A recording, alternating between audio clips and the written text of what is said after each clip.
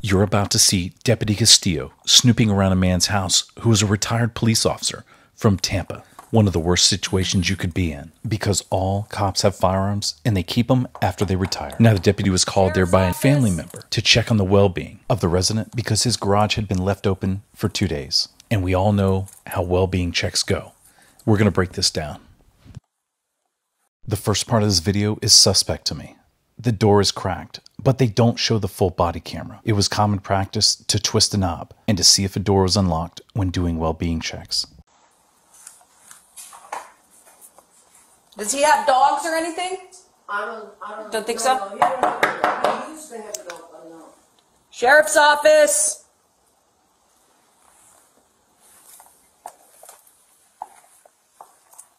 Sheriff's office.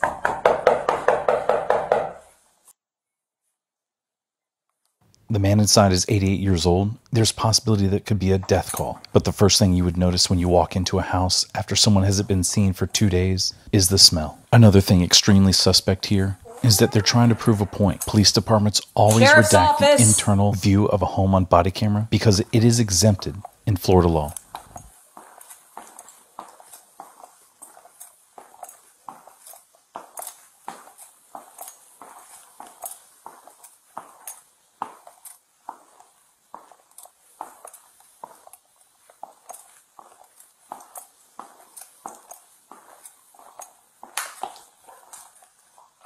Sheriff's office.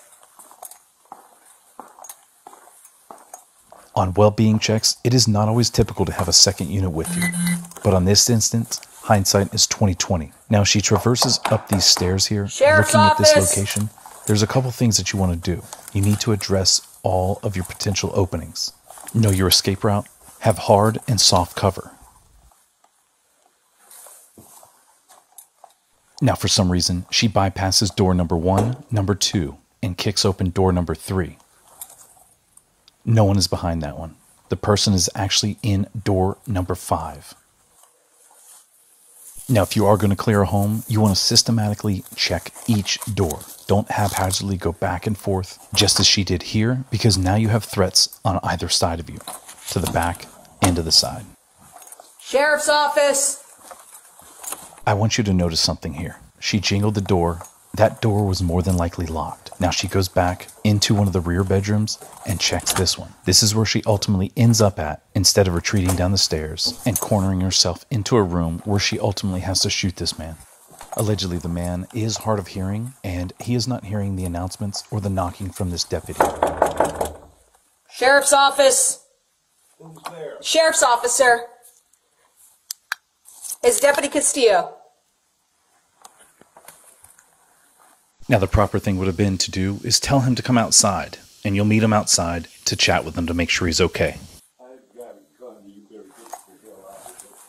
So instead of abiding by the homeowner's orders, what she does is back herself into a corner, pen herself in, where she has to make the ultimate decision to end this man's life. Shots fired. Shots fired.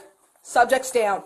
Sheriff indicated that this was tragic, but he also stated that the deputy was forced to use deadly force on Tuesday morning after an encounter with an armed subject inside a Riverview home. They don't mention that it was his home, and they don't mention that he was hard of hearing, nor do they mention that they had a warrant, or they tried to contact a family member first, or do they mention that they had dispatch try to reach someone there. Generally, in their CAD system, they have priors, or phone numbers for residents, or even a reverse lookup. Instead, a well-being check turned into a nightmare.